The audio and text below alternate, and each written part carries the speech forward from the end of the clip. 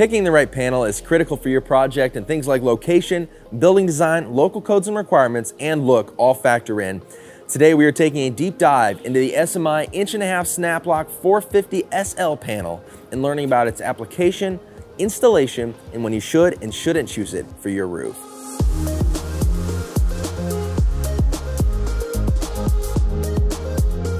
What's up guys, welcome to the Metal Roofing channel. I'm Barnette. Subscribe and hit that notification bell if you're new. We release metal roofing and metal construction content every Monday and Wednesday. In this series, we look at a specific profile and discuss when you should and shouldn't use it, installation requirements, applicable engineering, and more. Our profile today is the SMI 1.5 Snaplock 450 SL standing seam profile. It's very similar to the Snaplock 450 panel, so it shares most of the same qualities. The only difference is that it has a small bump out on the male leg, which helps stiffen the rib. It's a standing seam snaplock system, which means it's installed with hidden clips and fasteners on the male leg, and the female leg snaps on to engage the panel. Sheffield recommends a maximum 16-inch panel width and a minimum of 24 gauge steel to ensure the panel has enough strength and rigidity. This panel uses approximately 4 1/8 inches of material to be formed. Just like other Snaplock panels, the 1.5 Snaplock 450 SL panel is a hydrokinetic system, which means it must shed water quickly to remain weather tight. To do that, it must be at a slope at or greater than a 312. Unlike the 550 Snaplock and the 1.75 Snaplock panels, there's no continuous lock on the 450 SL, even with the small bump out on the male leg.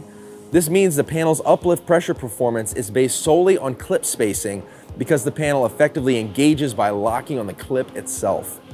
Engineering is important because it uses actual data gathered about the exact panel profile and ensures that if you install your roof per those specifications, you're giving it the best chance possible to perform. For the SMI 1.5 Snaplock 450 SL, there's currently only a UL90 construction number available, which provides a blanket test that covers several different similar panels. Do know this is not the same as having specific testing performed in a laboratory for this particular profile, and it doesn't include other tests like water penetration and air infiltration to make it a complete engineered system.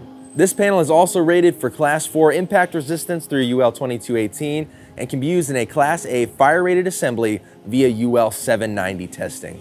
For projects located in Texas, the panel holds a TDI approval when using steel over plywood, and it does qualify for the standard SMI 40-year PVDF paint warranty and Galvalume warranties. Sheffield Metals is currently working on upgrading non-engineered profiles to have engineering, so stay tuned for updates on that. This panel is a good choice for residential projects or light commercial projects, depending on building design, with slopes at or above a 312.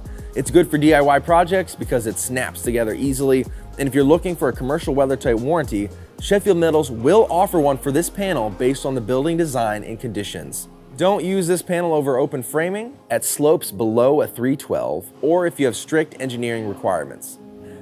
Next, let's look at how this goes down on a roof. Make sure to follow any installation guidelines or requirements available. I've already fabricated these panels with a 1-inch bend at the eave and a 1-inch box at the top, but if you want to learn how to do it yourself, there's a couple links in the description down below. On the deck, the panel hooks onto the eave, is pinned on the box end with a couple fasteners, and uses fixed clips on the male leg. If you're following a UL90 construction number, make sure you use a clip that's approved by that assembly. This bead of sealant prevents siphoning of water at the end of the panel. The next panel hooks onto the eave and snaps in place. It gets pinned as well, and the process repeats across the roof.